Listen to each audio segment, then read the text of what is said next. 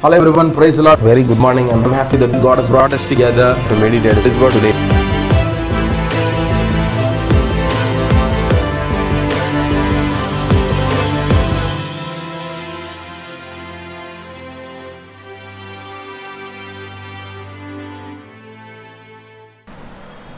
Hello everyone, praise the Lord. Very good morning. I'm very happy that God has brought us to the last day of this week and He has brought us to the end of this week. So let's give thanks unto Him, for He has been with us throughout this week, and each and every day His grace was sufficient for us and His mercy was sufficient for us.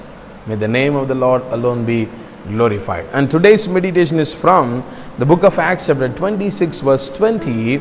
First to those in Damascus, then to those in Jerusalem and in all Judea, and then to the Gentiles, I preach that they should repent and turn to God and demonstrate their repentance by their deeds.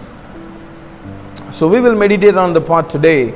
I preach that they should repent and turn to God.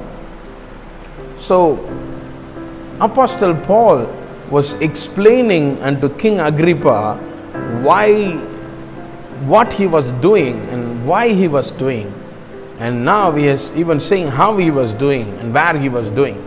And as a Jew, he says that, I was announcing among the Jews. Initially I was preaching among the Jews, and then I carried this gospel forward to the Gentiles. I did not leave anybody. I preached this to everyone. And what was that? I preached that they should repent and turn to God.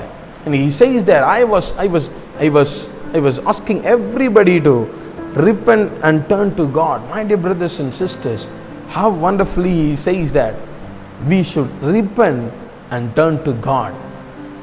It is not that, I have accepted Christ as my Savior. Yes, He is the one who has died for me.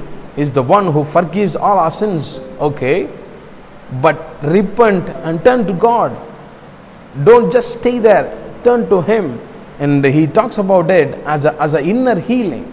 He says that you will have to be healed. Your soul has to be healed. It is diseased with sin. So when you have come to the knowledge of Christ, when you come to Christ, your soul has to be healed, and you will have to turn to God.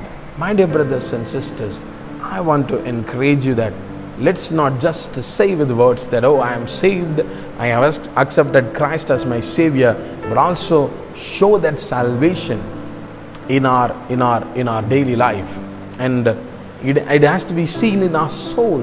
We'll have to turn to God. Our eyes shall turn from the world to God, and this is what repentance means. So repent and turn to God. Amen.